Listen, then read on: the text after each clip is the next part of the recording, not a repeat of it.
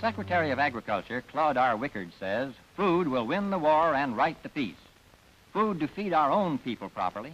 Food for the democracies fighting freedom's battle. Food for Europe's starving millions when the war is over.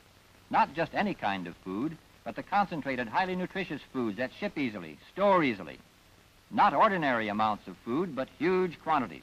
Far more of certain kinds than we've ever produced. Not only food, but all other farm products needed for defense. Lumber, turpentine, and certain oils for commercial use. These, too, are needed from America's farms and forests to help free men win their struggle to stay free. The American farmer is called upon to engage in the most stupendous farm production in the history of the United States. It won't require more total acres than are now in cultivation. It won't require more production of many things, even less of some. But it will call for a great deal more milk.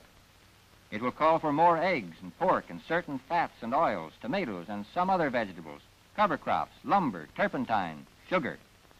But this is no time to overproduce things of which America already has enough, or more than enough, things like wheat, cotton, and most kinds of tobacco.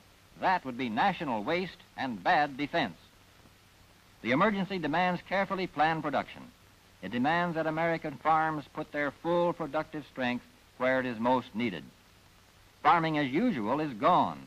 The nation calls on every farmer to use his land and all his skill for the defense of America. That means unusual farming, unusually good farming. To get the job done quickly, efficiently, and without waste, the Department of Agriculture is helping farmers organize a vast farm defense program in which your farm can help. If every farmer does his part, that program will give America what it needs from farms, in the amounts needed, and at the times needed. Production goals have been set to guide farmers in this effort.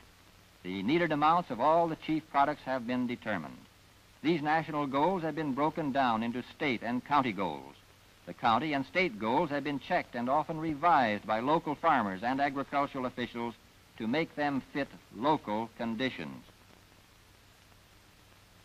The county goals will be divided among the farmers of the county. Every farmer will be asked to make a 1942 plan that will contribute to meeting the goals. It will all be voluntary. When the plans are added up, the nation will have for the first time in history a complete picture of anticipated farm production for the ensuing year. The full mobilized strength of America's farms will be represented in those plans.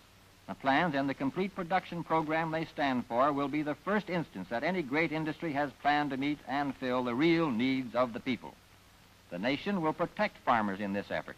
Already, the national farm programs afford broad price and income support for farm families.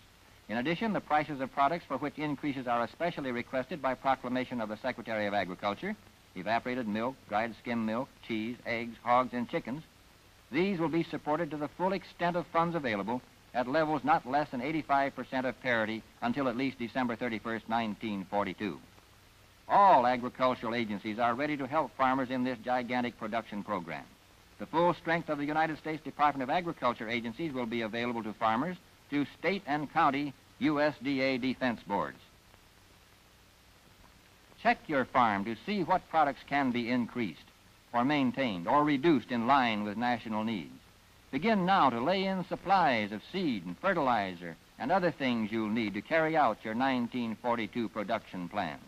Be ready to tell the community committeeman of your next year's plans when he calls. Begin now to carry out the plans you make. For information in planning your participation in the Farm Defense Program, see any member of your county United States Department of Agriculture Defense Board. All-out production of tanks, planes, and guns calls for new goals in agricultural production. With the help of the United States Department of Agriculture, the American farmer can meet the goals and take his place as the man behind the gun. The time is here when every citizen either makes it his business to defend the liberty America has given him, or we lose that liberty.